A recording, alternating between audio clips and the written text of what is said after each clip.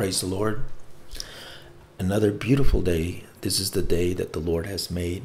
We will rejoice and be glad in it. I just want to encourage you to seek after God in these last days.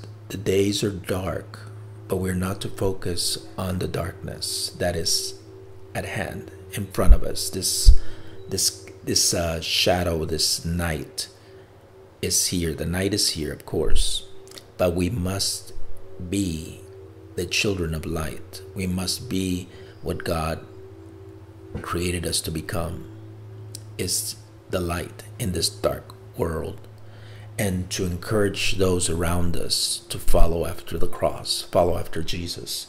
Father God, in the name of Jesus, I thank you, Father God, that you are leading us in these last days, Father God, that you are encouraging us, Father God, that you're speaking to us, that you will never leave us nor forsake us, Father God. In the name of the Lord Jesus Christ, I pray.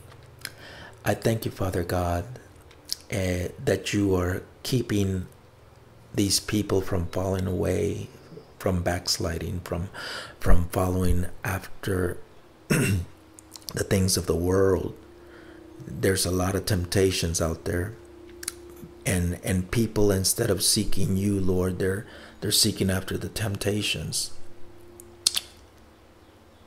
But I want to thank you, Father God, that you keep us in your light, that you keep us in your hand and protect us. Protect your people, Father God, in the name of Jesus. All those that have contracted this lab-created disease, coronavirus, and that you, in the name of Jesus, that you heal those that are sick, Father God. Raise them up from the bed, Father God. Thwart the plans of the devil, Father God. Bring confusion into their camps, in the name of Jesus. To this Satanist, Father God, bring confusion into their camps in the name of the Lord Jesus Christ, a whirlwind of confusion, and stand against them, Father God, in the name of Jesus. Those that would want to destroy your creation, Father God, in Jesus' name I pray, Father God. Stand with your people, Father God, in these last days, Father God. Raise up the banners in the name of the Lord Jesus Christ, I pray, Father God. Thank you, Father God. Raise up your prophets, raise up your preachers, raise up your Christians, Father God. In the name of the Lord Jesus Christ, I pray that you instill within them a spirit of boldness, Father God. In the name of the Lord Jesus Christ, I pray. I bind the devil and I rebuke his lies. You are a liar, devil, in the name of the Lord Jesus Christ, I pray. You who stand before God day in, day out, accusing the brethren. Revelation 12:10 says, for the accuser of our brothers and sisters who accuses them before God day in and day out has been cast down. God has already given us the victory against the devil in Jesus' name. Stand up for God in Jesus' name, I pray. I encourage you to stand in these last days for God in Jesus' name. I pray. There is no time to waste. We must follow after the Holy Spirit, after God. God's will be done on earth as it is in heaven.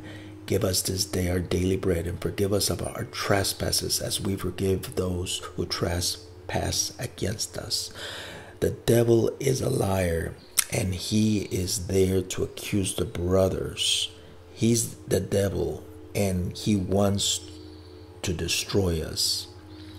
But God has given us the victory already at the cross. We are already victors in Christ Jesus. We are covered by the blood of the Lamb, and that's what God sees. He sees the anointing. He has put an anointing upon your life, and he sees the blood, the covered humans, the blood of the innocent lamb that was shed for us, that was spilled for us, that was cast down for us, that we may raise up, that God may raise us up in these last days. As long as it is day, we must do the work of him who sent me. Night is coming when no one can work. 1 Peter 5:8 says, curb your passion. Be on the alert. Great accuser, the devil, is going about like a roaring lion, seeking someone to destroy or devour. That's what the devil wants. He hates God's creation. That's why he's destroying the forest. That's why he's destroying a creation all around the world. And humans are his primary target. But we must stand firm in the word of God and follow after the Lord.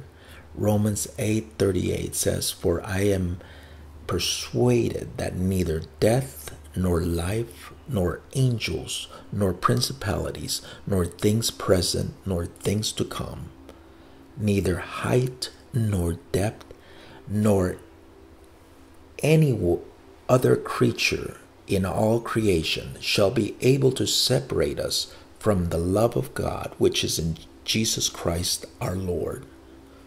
The devil comes to accuse us, and he has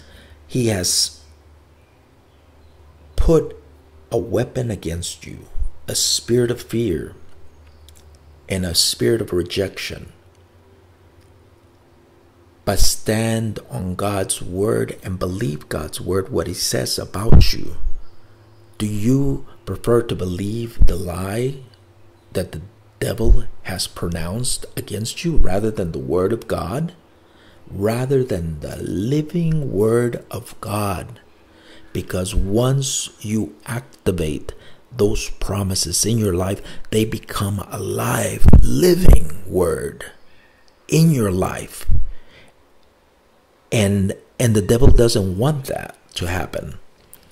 But God wants that to happen in your life, and it will happen in the name of Jesus. Stand up and follow after Christ. It's time to stop playing games and live for God. God bless you and have a good day.